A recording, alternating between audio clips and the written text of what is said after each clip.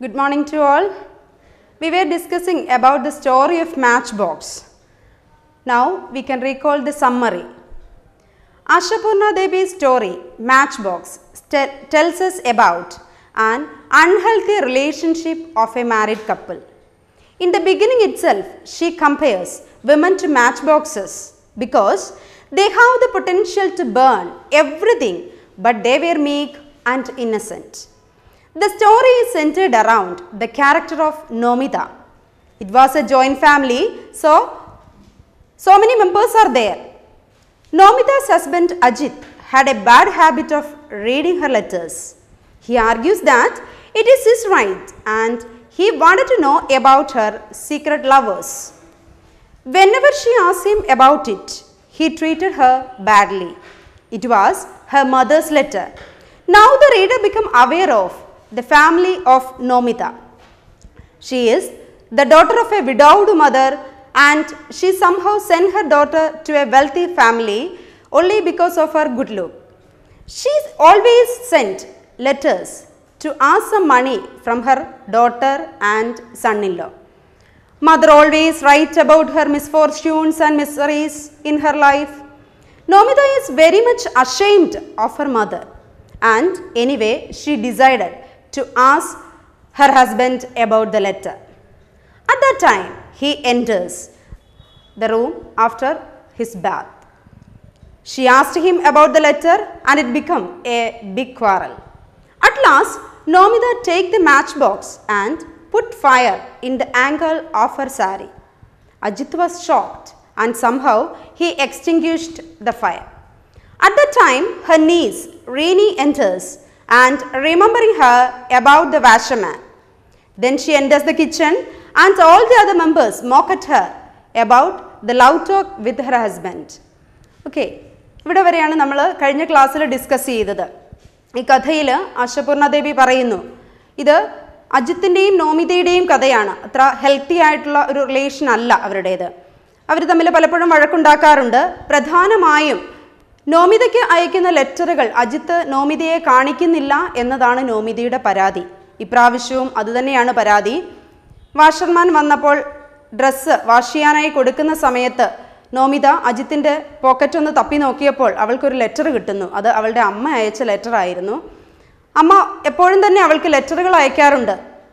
പലപ്പോഴും അമ്മ പൈസയൊക്കെ ചോദിച്ചുകൊണ്ടാണ് ലെറ്റർ അയക്കുന്നത്. അപ്പോൾ ഇവൾക്കത് ഭയങ്കര നാണക്കേടാണ്. കാരണം എല്ലാ ദിവസവും ഇങ്ങനെ ലെറ്റർ വരുന്നു, അമ്മ പൈസ ചോദിക്കുന്നു, ഇവളെങ്ങനെയും കുറച്ച് പൈസ സ്വരൂപിച്ച് അമ്മയ്ക്ക് അയച്ചു കൊടുക്കാറുമുണ്ട്. അപ്പോൾ ഇപ്രാവശ്യത്തെ ലെറ്ററും അജിത്ത് അത് വായിച്ചിട്ട് അത് വെറുതെ പോക്കറ്റിൽ ഇട്ടു.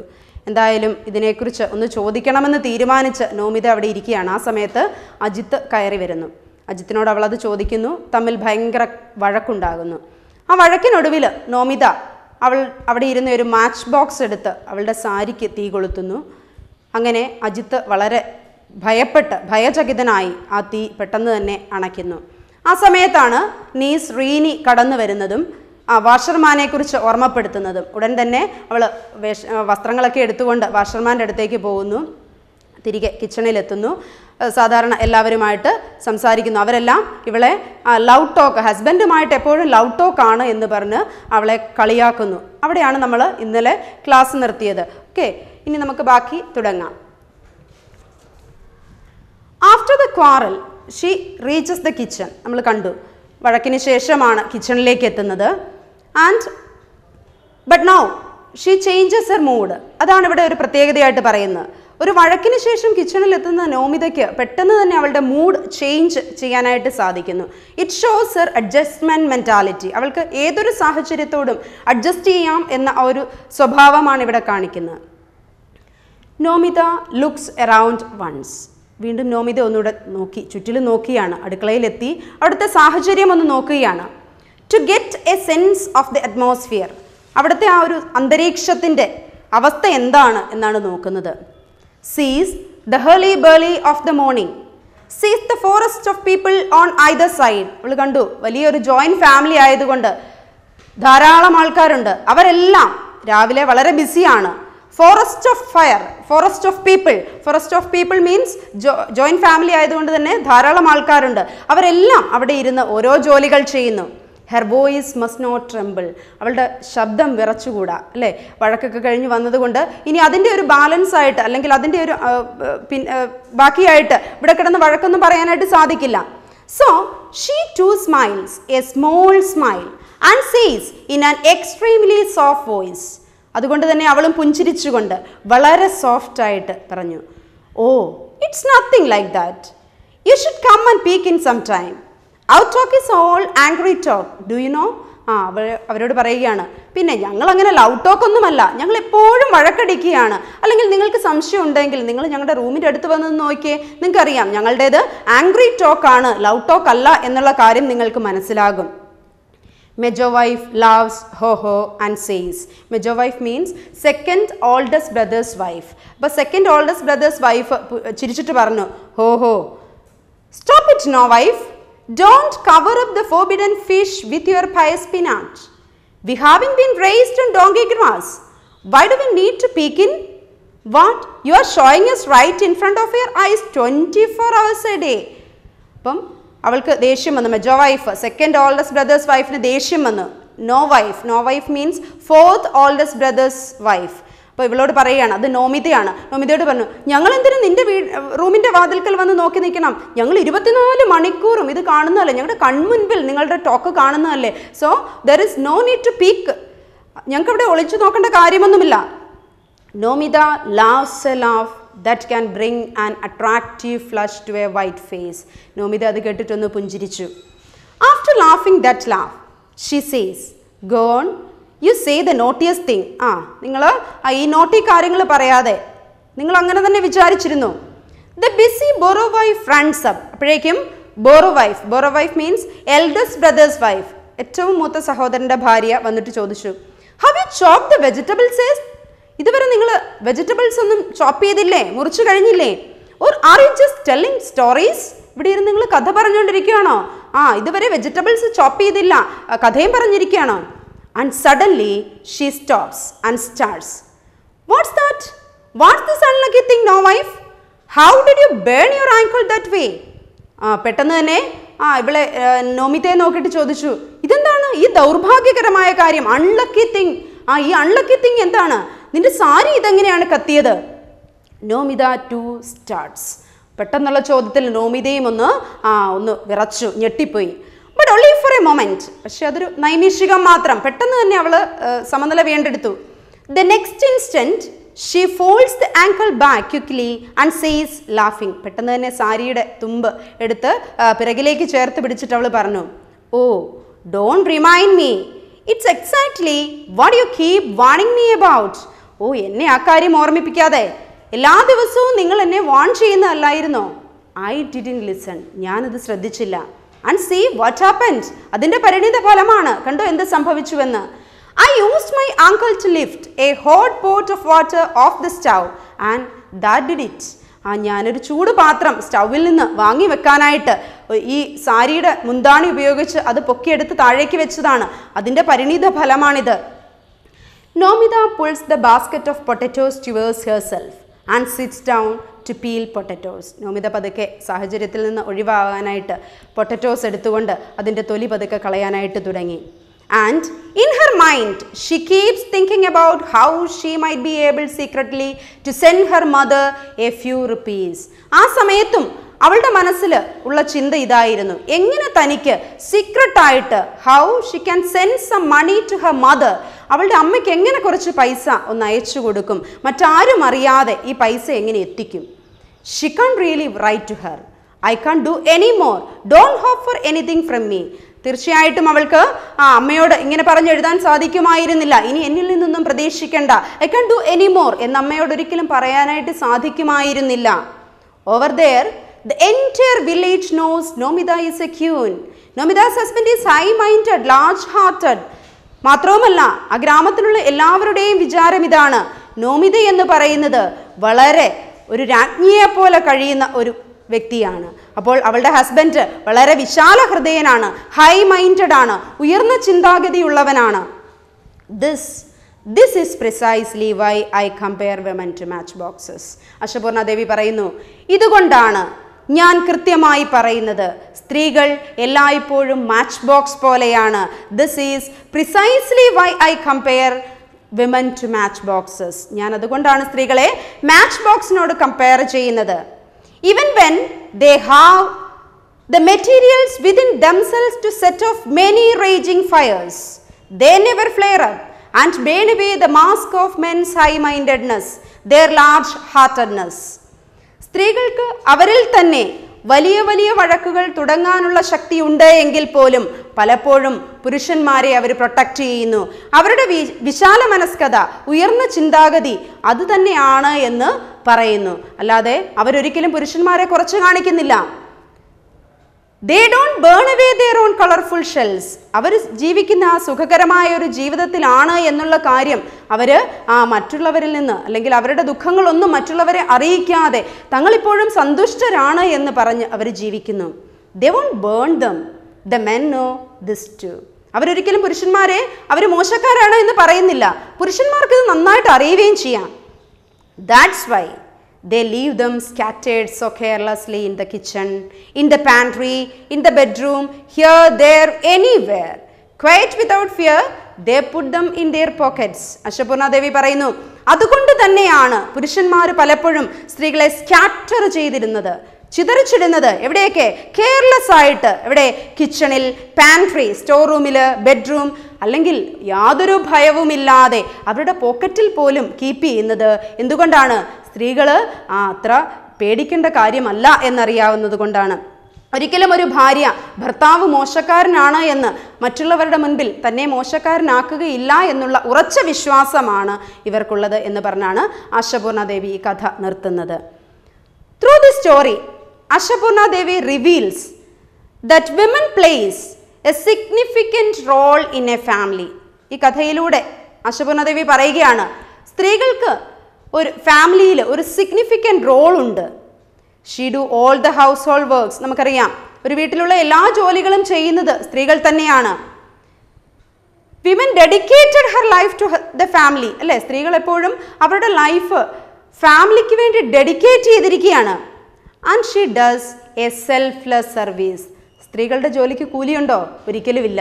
അല്ലേ? അവരുടെ ജോലി എന്ന് പറയുന്നത് സെൽഫ്ലെസ് സർവീസാണ്, യാതൊരു പ്രതിഫലവും ഇച്ഛിക്കാതെയുള്ള ജോലി. But she is treated as A second class citizen. പക്ഷെ അവൾക്ക് തിരിച്ചു കിട്ടുന്നതോ? അവളെ എല്ലായ്പ്പോഴും ഒരു സെക്കൻഡ് ക്ലാസ് സിറ്റിസൺ ആയിട്ടാണ് ട്രീറ്റ് ചെയ്യുന്നത്. നമ്മൾ നേരത്തെ കണ്ട chapters, 3 L's of empowerment, any woman, ഈ കഥ ഇതെല്ലാം പറയുന്നു സ്ത്രീകൾക്ക് ധാരാളം responsibilities, they have many responsibilities at A time. അല്ലേ? ഒരേ സമയം പല ഉത്തരവാദിത്തങ്ങൾ കൈകാര്യം ചെയ്യുന്നവരാണ് സ്ത്രീകൾ എന്ന് പറയുന്നു ഈ കഥകളെല്ലാം. So discriminations must be avoided. നമുക്ക് സ്ത്രീകൾക്കെതിരെയുള്ള ഡിസ്ക്രിമിനേഷൻസ് ഒഴിവാക്കുക.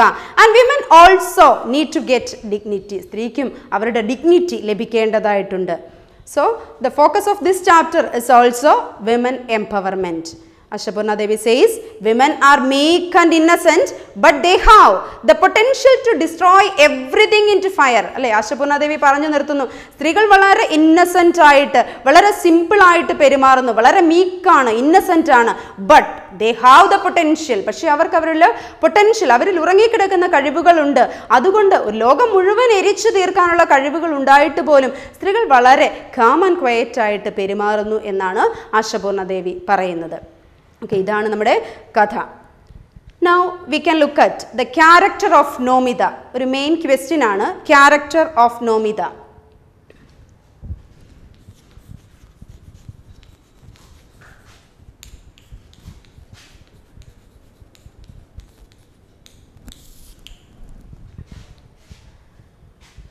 നമുക്കറിയാം, Nomita is the central character of the story match box by ആശപൂർണ Devi. Central character.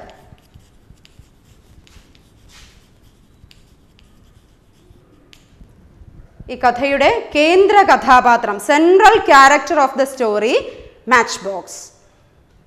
And she is the daughter of A വിഡോവ്ഡ് mother.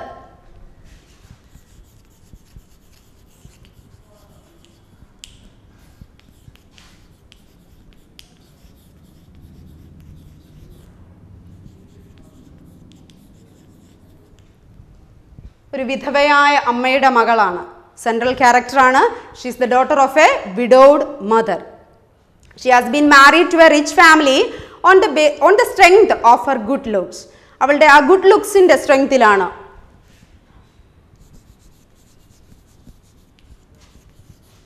Married to a wealthy family.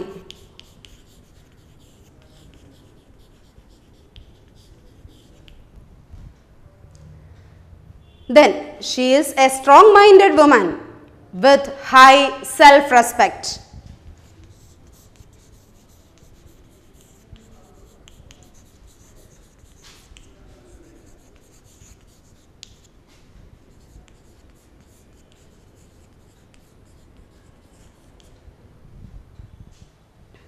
Her husband Ajit had a bad habit of reading her letters.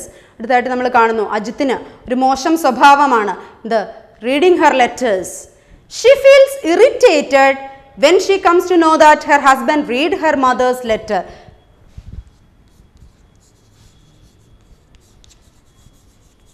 Feels irritated. Then she dislikes the constant begging of her mother. അല്ലേ, അമ്മ എപ്പോഴും constant ആയിട്ട് പണം ചോദിച്ചുകൊണ്ടുള്ള begging she dislikes.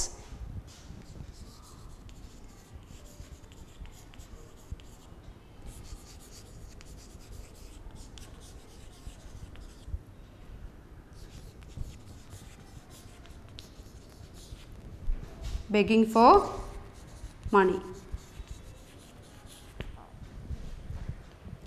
So she argued with her husband and at last she put fire in the angle of her sari. She is very simple and innocent lady. Simple and innocent.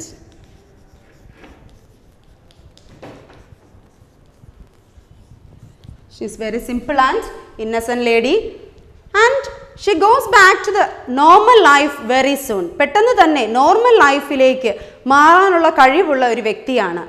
When the family members asked her about her sari, about the ankle, she lied and protected her husband.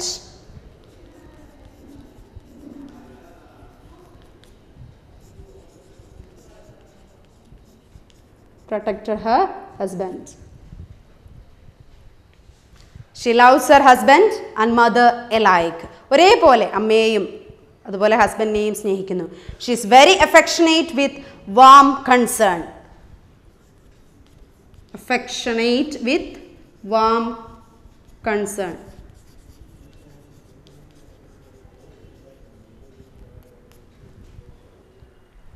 Then she is a typical example of womanhood.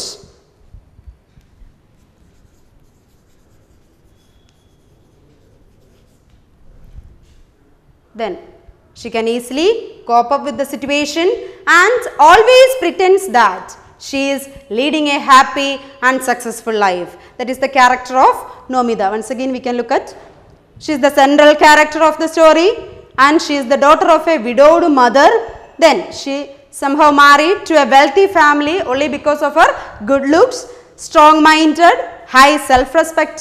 Then she feels irritated when her husband reads her letters. She dislikes her mother's constant begging for money. Continuous ആയിട്ട് പണം ചോദിച്ചുകൊണ്ടുള്ള അമ്മയുടെ letters she dislikes.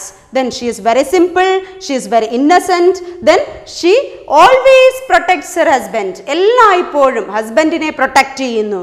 Then she is very affectionate and warm concerns. She is a typical example of womanhood. She is a typical example of womanhood and she always leads a successful and happy life. Okay, that is the character of Nomida. Then another important activity discussed in this chapter is blurb writing. Another important activity is blurb writing.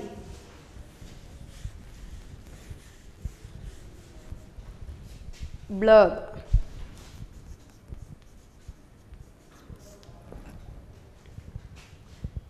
A blurb is the description of a book on its back cover.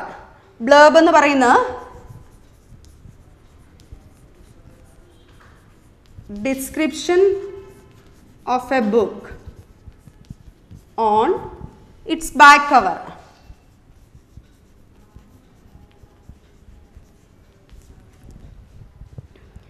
Then it is the brief summary of the text designed for marketing.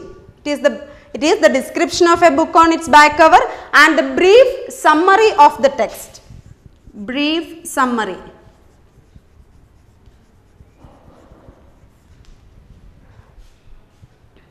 And a good blurb should have. ഒരു blurb എഴുതുമ്പോൾ അതിന് വേണ്ട കാര്യങ്ങൾ, അതിനെ കുറിച്ച് പ്രത്യേകതകളൊക്കെ ഉണ്ട്. ഒരു ബ്ലർബിന് ചില പ്രത്യേകതകളുണ്ട്. അതെന്തൊക്കെയാണെന്നാണ് ഞാൻ പറയുന്നത്. ഫസ്റ്റ് വൺ, ഒരു ബ്ലർബ് എഴുതുമ്പോൾ എല്ലായ്പ്പോഴും ഫസ്റ്റ് സ്പെഷ്യാലിറ്റി എന്ന് പറയുന്നത് ഒരു ക്യാച്ചി സ്റ്റേറ്റ്മെന്റ് ഉണ്ടായിരിക്കണം. A catchy statement.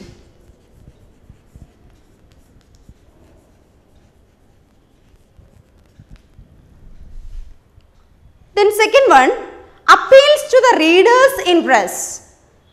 റീഡേഴ്സിൻ്റെ ഇൻട്രസ്റ്റിന് ഉതകുന്നതായിട്ടിരിക്കണം ഒരു blurb. Appeals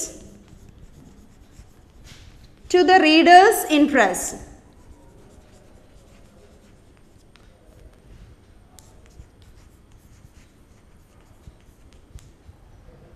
Then third point, urges the reader to buy or read the book. Urges the reader to buy the book.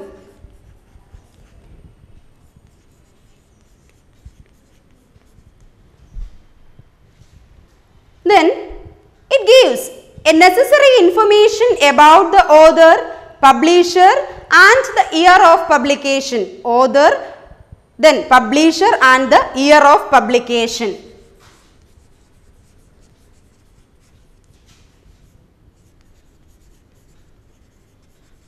Author, publisher and year of publication. Then it appears short and dramatic. Short and dramatic. Then last point, describes in simple direct language where the story begins, what are the circumstances of its socio-cultural relevance, etc. Where the story begins,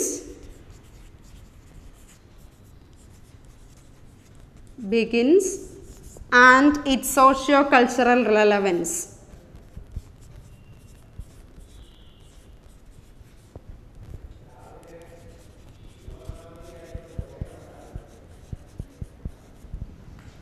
Okay, ഒരു ബ്ലർബിന് ഉണ്ടായിരിക്കേണ്ട പ്രത്യേകതകൾ. First one, ഒരു catchy statement, A catchy statement. Second one is appeals to the readers interest. എല്ലായ്പ്പോഴും റീഡേഴ്സിന് അത് വായിക്കാൻ ഇഷ്ടപ്പെടുന്ന തരത്തിലുള്ളതായിരിക്കണം, റീഡേഴ്സിൻ്റെ താല്പര്യത്തിനനുസരിച്ചുള്ളതായിരിക്കണം. Then urges the readers to buy the book. ആ പുസ്തകം വാങ്ങാനായിട്ട് റീഡേഴ്സിനെ കമ്പല് ചെയ്യുന്ന തരത്തിലുള്ളതായിരിക്കണം അല്ലേ. ആ പുസ്തകത്തിൻ്റെ ബാക്ക് കവർ കാണുമ്പോൾ തന്നെ, അതിൻ്റെ ആ സമ്മറി വായിക്കുമ്പോൾ തന്നെ ഈ പുസ്തകം നമുക്ക് വായിച്ചാൽ അത് നമുക്ക് നല്ലൊരു മുതൽക്കൂട്ടാണ് എന്ന് തോന്നുന്ന തരത്തിലുള്ളതായിരിക്കണം അതിൻ്റെ blurb. urges the readers to buy the book. Then ഇതിനകത്ത് പറയേണ്ട കാര്യങ്ങൾ, ഒരു ബ്ലർബിൽ ഉണ്ടായിരിക്കേണ്ടത് who is the author, who is the publisher and the year of publication. ആരാണ് ഇത് എഴുതിയത്, ആരാണ് പബ്ലിഷ് ചെയ്യുന്നത്, പിന്നെ പബ്ലിക്കേഷൻ ഏത് വർഷമാണ് പബ്ലിക്കേഷൻ നടത്തുന്നത്, അതെല്ലാം അതിനകത്ത് കൃത്യമായിട്ട് പറഞ്ഞിരിക്കണം. Then it appears short and dramatic. വളരെ ഷോർട്ടായിട്ട് അല്ലേ, വാരി വലിച്ചൊന്നും ഉണ്ടായിരിക്കരുത്, വളരെ ഷോർട്ടായിട്ട് ഡിസ്ക്രിപ്റ്റീവായിട്ട് അതിനകത്ത് മെയിൻ പോയിന്റ്സ് എല്ലാം ഉൾപ്പെടുത്തിയുള്ളതായിരിക്കണം ഒരു blurb. Then describes in simple direct language അല്ലേ, വളരെ സിമ്പിളായിട്ട് വളരെ ഡയറക്റ്റ് ആയിട്ട് നമ്മളോട് പറയണം. എന്തൊക്കെയാണ് പറയേണ്ടത്, എവിടെയാണ് ഈ സ്റ്റോറി തുടങ്ങുന്നത്, where the story begins and what are the socio-cultural relevance. ഈ സ്റ്റോറിയുടെ തുടക്കം എവിടെയാണ്, അതിൻ്റെ ഇമ്പോർട്ടൻസ് എന്താണ്, ഈ സ്റ്റോറിക്ക് നമ്മുടെ ഈ ഒരു സമൂഹത്തിൽ എന്ത് പ്രാധാന്യമാണ് ഉള്ളത് എന്നുള്ള കാര്യങ്ങളെല്ലാം ഉൾപ്പെടുത്തിയുള്ളതായിരിക്കണം ഒരു ഗുഡ് ബ്ലർബ്, ഒരു catchy statement. A catchy statement appeals to the reader's interest, then urges the reader to buy the book and it describes the author, publisher, year of publication, It should be short and dramatic, and where the story begins and its socio-cultural relevance etc. should be described. ഇങ്ങനെയുള്ള കാര്യങ്ങളെല്ലാം പറഞ്ഞിട്ട് ഉള്ളതായിരിക്കണം ഒരു perfect blurb. An example is there in your textbook, your activity 3. Activity എല്ലാവരും വായിച്ചു നോക്കണം. It's a good example of blurb. അപ്പം അത് എല്ലാവരും വായിക്കുക. So all of you read and remember all these things while writing a blurb. Okay, for the time being we can stop here. Thank you very much.